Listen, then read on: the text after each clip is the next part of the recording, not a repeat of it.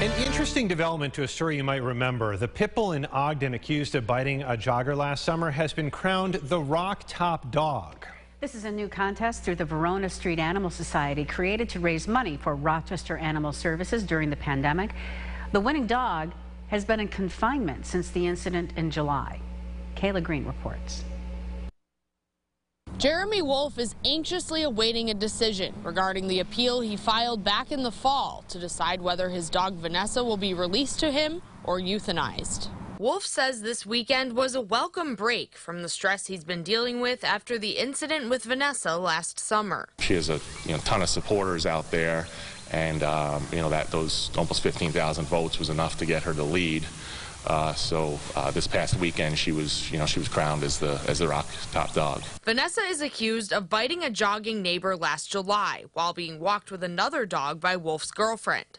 Court documents say the bite required 18 stitches, and the jogger is quoted saying she feared for her life.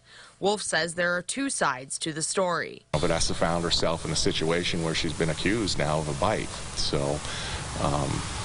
It's just diligence, owner diligence. We think that the evidence is overwhelming on our side. According to the appeal, Wolf's lawyer says the original decision was based off circumstantial evidence and that the jogger has no direct evidence as to which dog bit her. Wolf says his main concern now is Vanessa's well-being. Why is she confined during this time? Why can't we get her out to a sanctuary or someplace where she's not being confined to a cage 24/7 for months on end? He says while he considers himself a diligent owner, he's putting even more safety precautions in place. We put up this large enclosure.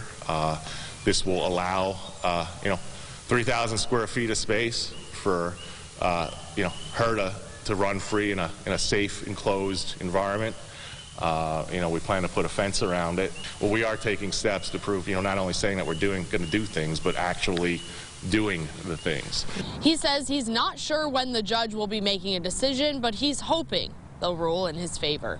In Ogden, Kayla Green, News 8. All right, Kayla, thank you. Three Heads Brewing put Vanessa's face on a new brew for the winning contest, or for winning the contest, we should say.